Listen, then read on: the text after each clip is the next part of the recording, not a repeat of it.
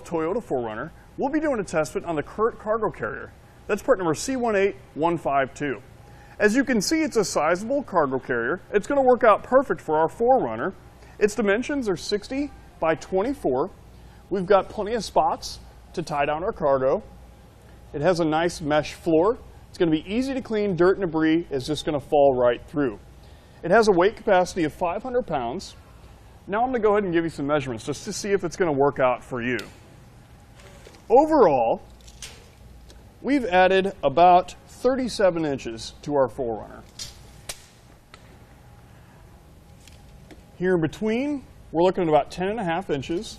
And from the center of the hitch pin hole, we're looking at about 11.5 inches. Here at the very back,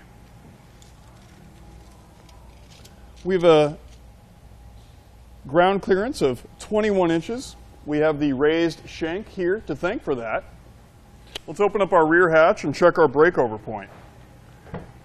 And that's going to be the point at which our rear hatch breaks over our carrier, which is about 15 inches. So we can stack our cargo roughly 15 inches high before our rear hatch is going to come in contact.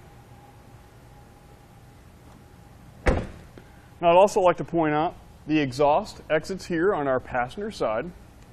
It is straight out, about 13 inches away. It is a little bit underneath. We're probably not going to have to worry about stacking any certain types of material on this side, like heat sensitive. We can probably put anything we want. We're going to be okay. Now this is meant for 2-inch by 2-inch receivers only. That's what we've got here. The pin and clip is not included with this carrier. If you don't have one, that's okay. You can pick one up here, right here at etrailer.com, part number PC3.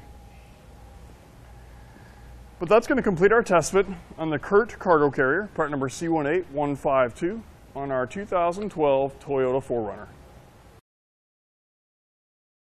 Click the link below to shop, learn more, or visit us at etrailer.com.